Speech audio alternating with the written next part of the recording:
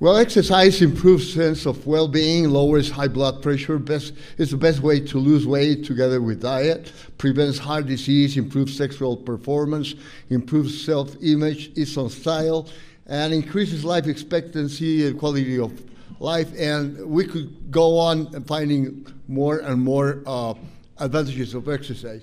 But can it prevent prostate cancer? Can it improve cancer treatment outcome? Can it prevent or reduce cancer treatment side effects? Can it improve survival? What's the mechanism of action, and how much is enough or necessary? Well, there are many studies. This is probably one of the oldest literature reviews with 17 studies, and 9 of them showed a decrease of prostate cancer risk. Nevertheless, there were 5 non-conclusive, and 3 showed even an increase of risk with exercise. They concluded that they recommend exercise due to potential benefit. Then there is another panel that analyzed the effect of exercise, not only in prostate cancer, but in other cancers, and they found that there is convincing evidence that exercise decreases colon cancer risk, probable for breast cancer, and possible for prostate cancer. Here you can see the different type of studies, retrospective, case control, but all of them showed a certain benefit of exercise. This is another review where they analyzed 15 risk reduction in 15 studies. They found statistically significant reduction in cancer risk in 8, and the reduction was between 10 and 30% of the cases, in some cases up to 50%. Some of them, they showed no association, and 7 out of 9 showed a decreased risk with increasing activity.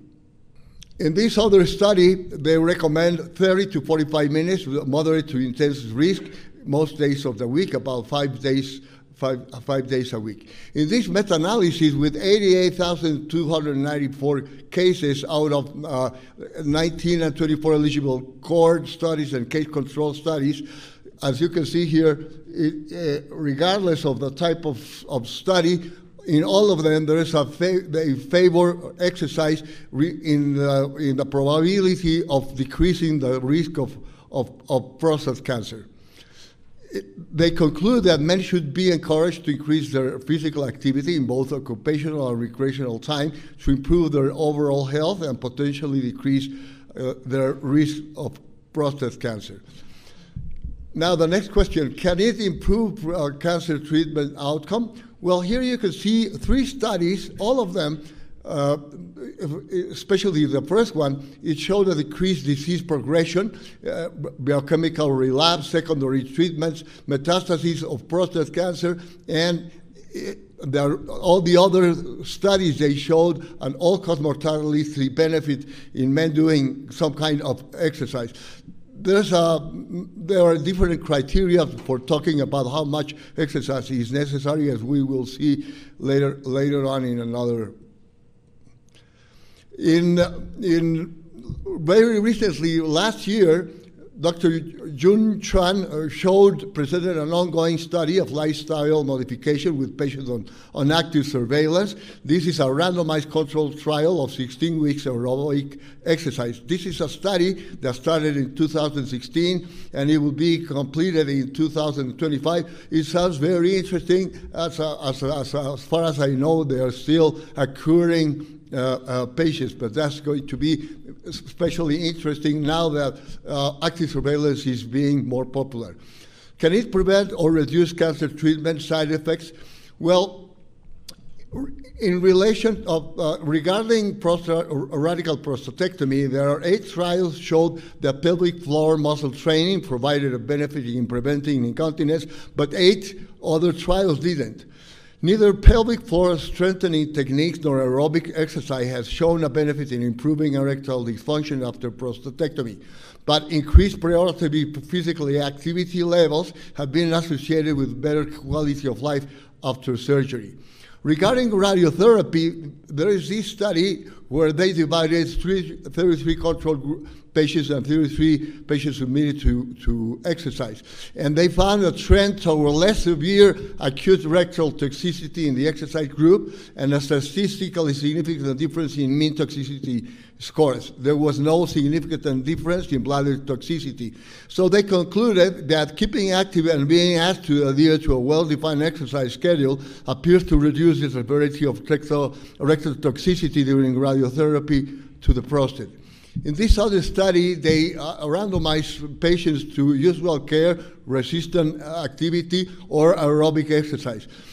Both resistance and aerobic exercise, they both mitigated fatigue. Resistant exercise also produced longer-term improvements, and resistance training improved quality of life, aerobic fitness, upper and lower body strength, and triglycerides while preventing and increasing body fat. Aerobic training also improved fitness. Regarding androgen deprivation, in this study they showed that exercise reduces fatigue, elevates mood, builds muscle mass, reduces body fat, and may prevent osteoporosis. In this other study, significant in androgen deprivation, there's a significant increase in physical activity supported by changes in girth, measures of blood pressure, support the beneficial impact of the intervention. There are positive trends were also evident for depression and fatigue. Physical activity effectively attenuates many of the side effects of androgen deprivation. In this literature review, 10 eligible studies included randomized controlled studies as well as uncontrolled trials. They concluded that among patients with prostate cancer treated with androgen deprivation therapy, appropriately prescribed exercise is safe and may ameliorate a range of treatment-induced adverse events. Regarding the possibility of improving survival, which is at the end what we are more worried, in this study with 4,600 patients followed for 12 years, you can see here that in all kinds of activity, in all there was a overall survival benefit with people who performed some kind of exercise compared to those who didn't. And here, all these show cancer-specific survival. So they conclude that higher levels of physical activity were associated with the reduced rates for overall and prostate cancer specificity. This is household work, and this is bicycling and doing more intense exercise.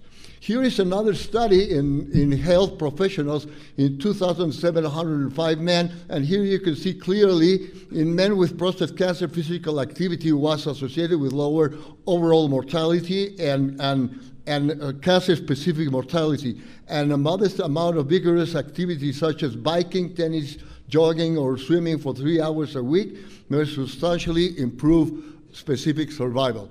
This is another study that arrives to the same conclusion, but the interesting thing about this study is that this is before, and the patients who change their style of life, they also improve. It doesn't matter that they didn't do it before.